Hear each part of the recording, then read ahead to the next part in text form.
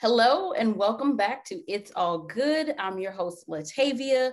Please forgive me. I know it's been a little while since I put out an episode, but I've been dealing with life and life is happening, but all is good. I'm back. If this is your first time listening, welcome. This is a weekly podcast for the most part, where I just share my experiences and journey in this thing called life and adulting.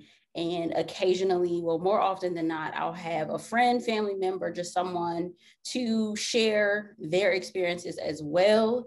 And today I am I don't even know exactly y'all if you can hear, but I am very, very excited about my guest today because I've known him my whole life, literally. But my cousin, my big cousin, Corey, is joining me today. So Corey, say hello, tell the people a little bit about yourself. What's happening? My name's Corey Mitchell. Like she said, I'm the big cousin. Um, Got my little man here with me, but I'm originally from Florence, South Carolina, but I reside in Columbia now. My previous position has been a police officer, but February 2020, I was diagnosed with multiple sclerosis. And I literally went from walking to crawling overnight. So I've been wheelchair bound for a little over a year now, but I'm in the process of getting back. My feeling is slowly coming back. So give me a little more time and I will be back on my feet. Yes, and I believe it. And you just said a whole mouthful. But that what he just shared, that among so many other things are one of the, part of why I wanted to have you on. So one, hey, I haven't seen you since I think that was 2019. We were in Charleston. Yeah. I feel like that's the last time I've seen you in person. It had to been 2019. Yeah, 2019. That seems like so long ago. Because of course we've 2020 was a beast. So. Yeah. So like I said, so many things, but one of the things that in starting each episode, I like to start with a gratitude moment. So if you would share something or someone that you are grateful for. My wife and my kids. They're my motivation. They push me. They push me. My little boy's 4. My little girl is 7. And when they need something, Daddy, get in the chair and let's do this. My wife, get up. You can do this. So what I'm gratitude for is them. Like they honestly, this past year, they've held me down. I couldn't pick a better partner. So I'm very, very, very gratitude for them. That is wonderful. And I'm like, wait, time is flying. Like you said, 4 and 7, and you'll be 5 in June. Oh, buddy, time is flying. And every time I think about your wife, I think about that time you called me, hey, I met somebody. And and it was literally not even 2-3 months later. He's like, yeah, we engaged. And I was like, oh, I just smile every time I think about that. I met her 2 weeks later. We were in a relationship. 8 months later, we was engaged. A year later, we was married. Yes, I was just like that. Every time I smile every time I see y'all or I see a post, and I'm like, I remember, and I don't know why that stands out so much, but it's I legit remember where I was when you called me. That was 10 years ago. I know, it's time is flying, but as you mentioned, like I said, 2020 was, yeah, I have no words, but I guess just how have you been doing in terms of, pandemic aside? I would say before the pandemic, I know the 2020 just started off very, I don't know, just it had a crazy start to it. But I guess if you could just share a little bit, just kind of how the year started and how you have been managing, adjusting. Like you said, you went from walking to crawling in the span of a day, and just what that experience was or is like. The year started, I was a police officer for the city of Columbia. I was patrolling. Actually, I was on patrol one night and my leg it swelled up. And I mean, it got to the point I couldn't walk on it no more. And I said it was a spider bite. So I went to my corporal and was like, hey, man, I can't make it no more. I need to go home. So that next morning, I went to doctor's care and they told me it wasn't big enough to be drained yet. So they gave me a prescription. So I went home, came back the next day. It had got bigger, so they drained it. Okay. And my prescription, you know, I figured they said it'd take about a week, you'll be over with. About that Wednesday, my legs was getting weak. So I told the doctor, look, man, something going on. He said, you all right? I have no medical history of getting sick or nothing. Clear record. So I went to the emergency room, I want to say that Friday. And they ran my blood. They did all that. They sent me home and said, you all right? By Monday, you'll be walking. Okay. So I called Auntie. So right. I say, look here, Auntie, something going on. So she told me to go back to the emergency room and she told me some tests to ask them to run. When I went back to the same emergency room, they're like, Mr. Mitchell, we just had you here. I said, well, can you do a blah, blah, blah test, a blah, blah, blah test? And they looked at me like, how you know about that? Hey, how you know about that? So they did a full body MRI. Okay. Then it was a female doctor. She came back in the office and she said, I know the problem. And I was like, what's wrong? She said, you got multiple sclerosis. I said, is that a definition? That's an abbreviation for something else? You know, tell me I got multiple sclerosis. Right. She said, yes, that's what it is. But unfortunately, we don't treat that here. You have to go to another hospital. I bust out in tears. I couldn't talk no more. My wife had to take over. Wow. So she gave me a choice of 2 hospitals to go to. I picked Lexington. I get to Lexington. The doctor said, first off, Mr. Mitchell, you don't have MS. You have MS symptoms. Okay. So they put me on a steroid, and I stayed there for a week. But this was a Monday. That Tuesday, they did a spinal tap to find out what was going on. And I don't know if you ever had a spinal tap, but that needle about as long as your foot. I haven't had it, but I've heard about it. And I'm just like, oof. So I had one, and that Saturday, they sent me to the rehab center to get my strength back till my results come back. My results came back February 19th. They told me I was diagnosed. But I stayed in the hospital from February 8th. Well, originally February 4th. I was in rehab from February 8th to March 6th. The COVID pandemic didn't hit till about April or May, somewhere around that time. Now, it happened after I came out of the hospital. Okay. But COVID actually helped me because with COVID going on, school was out, my wife was home. Oh, that's right. When I first came from the hospital, I couldn't stay home by myself. There was a lot of stuff I couldn't do myself. My wife had to help me do. So I'm forever grateful for that. But as I got stronger, by the time it was time for her to go back to school, I had more strength, so I could stay home by myself. And like now, I can stay home by myself. I can even keep the kids if need be. My wife goes somewhere. So COVID helped me out. Okay. And like right now, I really don't go nowhere unless I got an appointment or something. But honestly, me and Kofi had an understanding. I don't bother you. You don't bother me. Hey, I got enough going on over here. I like that. I'm not mad at that. No, that is interesting. But yeah, but as far as the pandemic, I mean, it's unfortunate for the way it happened, but it's been a blessing in disguise to me. Yeah, that's good to hear you say that, because I know, and we've all had conversations this past year and a half about the pandemic and what it is. But like you said, and I've realized even for myself in some ways, it sucks, but it's also been a blessing in other ways. And I am grateful, one, that you're still here, first and foremost, and that, as always, you smiling and have a good attitude about it. But just like you said, that you were essentially the world shutting down or slowing down gave you the space and time that you needed to be able to do things essentially, at your pace without feeling like, oh, I gotta hurry up and do this because whatever. And so I'm grateful. And tell her I said thank you, as I'm sure she's gotten plenty of thanks from other people already. The blessings I've received, that's probably the most emotional part of this journey.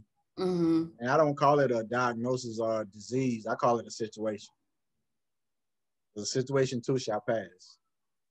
Definitely. That's how I look at it.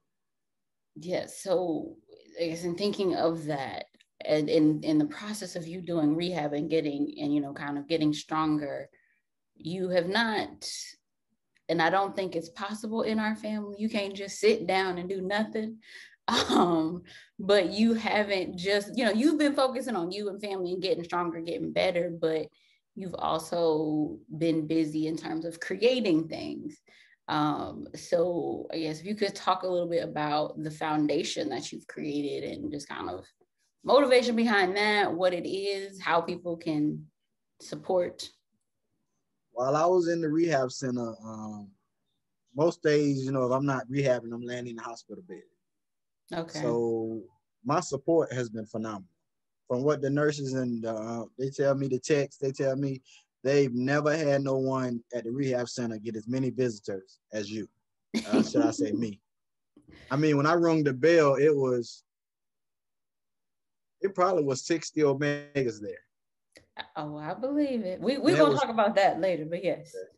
I'm about to say, but it was funny because the old women in there was like, "Ooh, I remember them Omegas." So that was funny. You looking over, you see somebody 60, 70 years old like, smiling. ooh. But that brought joy to them. So my thing was, what can I do to give back from all this support? Okay. So my thing is, I have support. So when it was time for me to go home, I went home to a house with my essentials, my necessities. I had everything when I went home. But think about that person sitting in a rehab center that's going home and don't have no groceries, don't have the necessities they need, So my thing is, I want to create something that, like, I could put a packet together. I could partner with the rehab center and put a packet together on behalf of my foundation, which is called the Corey Mitchell Multiple Sclerosis Foundation, and I can send them with home with something. Okay. They can kind of tell me what's going on, that's one thing we can do. And I got some other stuff in store that I don't really want to let the cat out the bag yet, because I don't want anybody to steal my ideas. They tell me you need to slow down what you're saying because somebody gonna take it. I understand. That's the biggest thing. I want to be able to give to others. And one thing I had to explain to people, I have T-shirts and masks right now. The T-shirts are 25, plus sizes are 28, and the masks are 15. The biggest thing is I don't want people to think that money is coming towards me in my situation. I don't get any of that money. That's why my Cash App is the CMMS Foundation. That's totally different from my personal Cash App. All that money goes into a separate account. I have a board. I have a chief financial assistant who controls all that. But I have my LLC. I'm waiting on my 501(c) before we really kick off because we still fairly new. Okay. But I mean, that's the plan, to be able to, say somebody got a situation, they reach out to me, I go to the board and say, hey, this is what's going on. What do you guys think? It's not a decision I make on my own because it's an actual foundation. All right. So this laying in the hospital bed, it was something I came up with, and I was told, you need to slow down. You need to worry about yourself. Don't focus on that. Don't do that just yet. But me focusing on that gives me something to do. Understood. Definitely understand that. Because the crazy part about it, I got diagnosed February 19th of 2020. My last day of work was February 19th, 2021. What's the odds of that? I mean, just let that sink in for a minute. Like, that's just crazy. It is all crazy, but definitely, yeah, like I said, I'm still, but hey, I'm not gonna dwell on that. No, you can go on my Facebook page. My entire story is on my Facebook page. Like, I have pictures from the last time I walked and videos to today. I got videos of all of that. I got a whole story that I'm writing down. So stay tuned. I'm also on PayPal. I'm on Venmo. I'm on Zelle. You can buy a shirt, you can buy a mask, or you can just donate. Once this COVID clear up, there's so much more we're going to do. One thing I really want to do to jump off is the rehab center I was at. I want to have a cookout in the parking lot. for the rehab center. Oh, well, I know All the that. doctors, all the nurses, all the techs, it'll be on us. Mm-hmm. The bros gonna come out and cook. There will be chicken. How you know they're gonna be chicken? Look, let me rephrase. There better be chicken. You ever seen a bro get together without chicken? Exactly. You know that I'm familiar. Right. But no, I think that is amazing. I am in awe. I'm proud. I got my shirt coming, y'all. So I definitely encourage you to get yours as well as the mask. And I'll be sure to put all of the information in the show notes when the episode airs, so that way people can see it. They can learn. Like we don't have time to go through the whole year of just everything, but you're getting a snippet. You're getting some of the story. And even before 2020, to me, there's still so many other things that you've done, that you've accomplished, that I'm just, like I said, I've always looked up to you. But this is just another example of how you keep moving forward. You keep, staying positive and not giving up, which, like I said, I feel like, and being in our family, some of it I honestly believe is maybe it's inherited or it's genetic. And some of that of just wanting to, in taking care of self, but more, not even being so focused on taking care of self, but giving to others, and how giving to others is so fulfilling. And in helping others, you help yourself and your family as well. My biggest thing is my kids looking at me like, so in their head, as they get older, they're gonna see where their dad was a fighter. Right? They saw me get knocked down, they see me getting back up. So that's the main thing. And I look at it like this: MS, I got it. I can't give it back. I got to roll with it. And I look at MS as that person you get tired of. Whether it's your cousin, your friend, your significant other. Some days you just want you can tolerate it.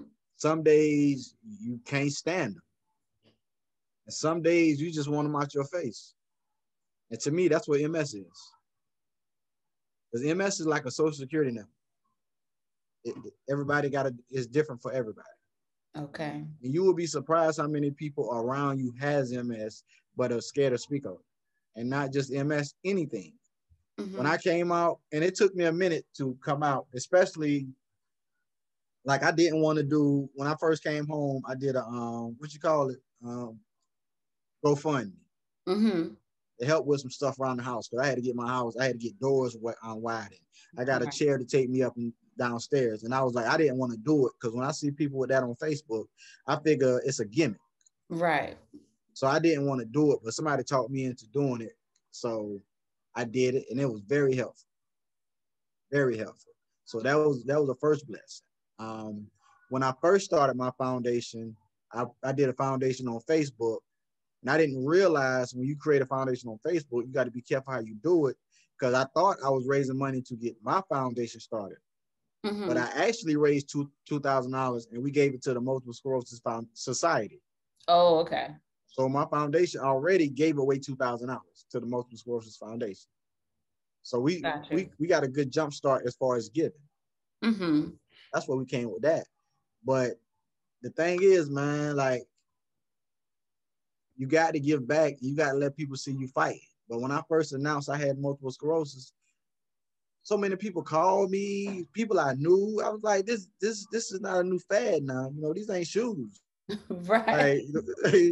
Like I'm not just saying this just to say it. Yeah, like this person got it, this person got it, this person got it. I'm like, for real? This ain't, y'all acting like this is newest pair of Jordans. But like my doctor told me, he's never seen no one get hit as hard as I got hit. But at the same time, he's never seen nobody bounce back like I'm bouncing back. Like when I go to different doctors, they be like, they just love to see me. They say my spirit and my attitude is just so forthcoming. And I'll be honest with you, I tell people I make it look easy. It's not easy by far. I can only imagine. And you definitely make it look like, all right.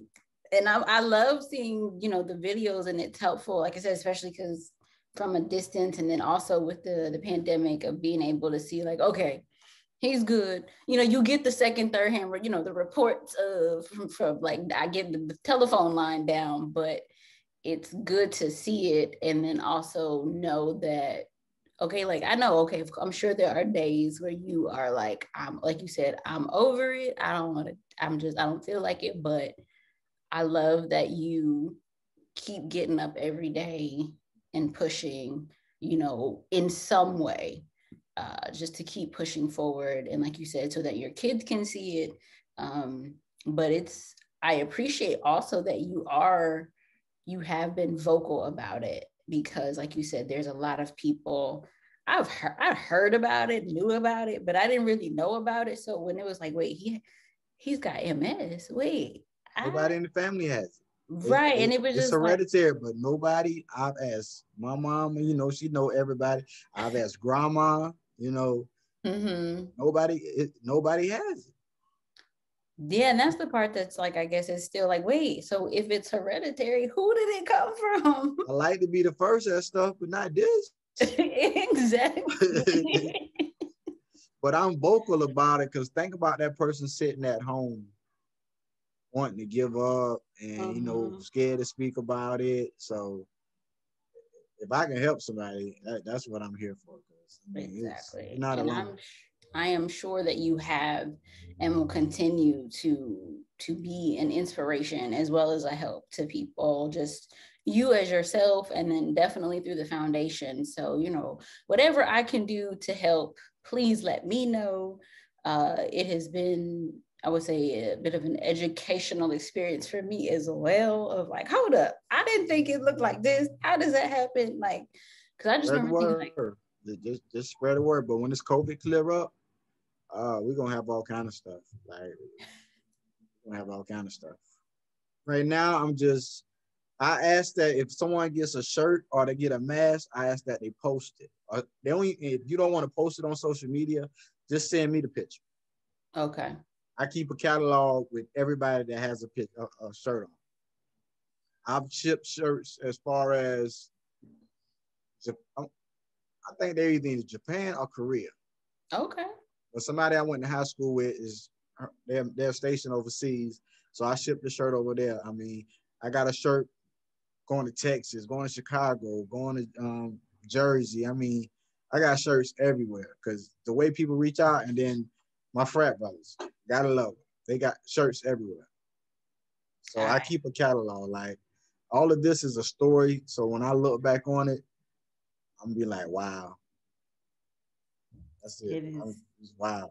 I am excited about what is coming, because, like I said, just the stuff that that you've done already, and like I said, well, I've known you my whole life, but I've always known you as someone to, like you said, you like being the first, and I feel like you were definitely you did some first, at least as far as I know, and in terms of being an example where, whether you were trying to be or not, I think like for us little cousins, you have been that. But and you mentioned Omega, and even in that, I remember having conversations about, hey, this is something I'm thinking about, something I want to do, and it wasn't just talk. You followed through, you made that a reality. And so, how, and for those who don't know about fraternities and sororities, um, I like I said, growing up, my dad is also an Omega, and so I'm waiting on y'all to tell me where his stash at, where all his stuff at. I mean, I don't know. I'm trying to figure it out. He does have a room. I don't know if you've been to the house, but he does have a space now where there are some things, but he keeps claiming there is no stash. But Dad says in grandma attic. that's what I think. But he claims it's not there. I don't know. We'll see. I need some of that his old stuff. Well, I would say come to the house, and go to the house. He has some stuff that you could probably No, I can't get that shield and that pillow. He ain't letting that pillow go. I know Now, about the pillow. no, that one. I know about the pillow. Yeah, the pillow. And he got a cigar box. Those are the only three things that I know of, like that are visible, or that I've Pillow is seen. sacred. It is, and I want to know a little bit more of the story behind it. Maybe you can get that story because I probably won't. But that pillow is, yeah, that pillow's been there. He's the reason I became an Omega. Really? Yes. Because you got to look at it. There's no Greek in our family as older family members. Well, yeah, you're right. You're right about that. You have your daddy, and now you have Tang, and then you have me. Mm-hmm. Now after me, the younger ones, you, Jazz, Ryan, Brian, Ashley. Mm-hmm. That's it. Because you got to realize our family didn't really go to college. Right. And I was thinking about that too. And that's why I said, like, even in that, I know. And then you not just going to college, but you went away. You like you didn't stay right. You didn't stay close to home. You went further away to go to college. So yeah, you're right. It's growing. Yeah, all the younger cousins are going to college. Like, yeah. Jacory will graduate in December. My nephew, Mm-hmm. he graduated in December. Like, Lante graduated. Like, a lot of them follow my footsteps and went to Benedict. Yes. Ashley graduated from Benedict. Lante graduated from Benedict. Jacory finna graduate from Benedict. I don't know who else is coming. Well, I believe it's gonna be some more Benedict legacies. I thought about it, but then I was like, South Carolina is far from where I was. But well, you see, we're gonna be in the Macy parade. I saw. So y'all keep sleeping on BC. I'm not sleeping on it. Like I said, I was, without even really knowing anything about it, I was talking about Benedict. Because like my cousin go to Benedict. I don't know nothing, but I know my cousin is there. There's nothing like a HBCU, and the world is starting to acknowledge. Oh, most definitely. I wholeheartedly agree with you there. And I didn't go for undergrad, but I'm grateful for my HBCU experience. And I am loving the fact that it is now like on the main stage of understanding that no, they're not less than. You're not getting second rate anything. If anything, you getting first rate. You getting even more from attending an HBCU, the experience, the connections,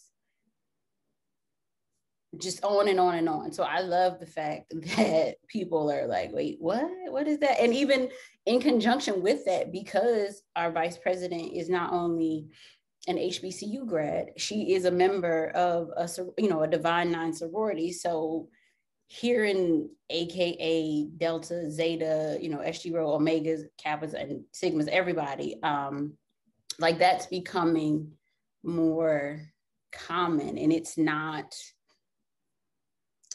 getting that side eye that I feel like it always has, especially when you talk about fraternities and sororities, or Black fraternities and sororities.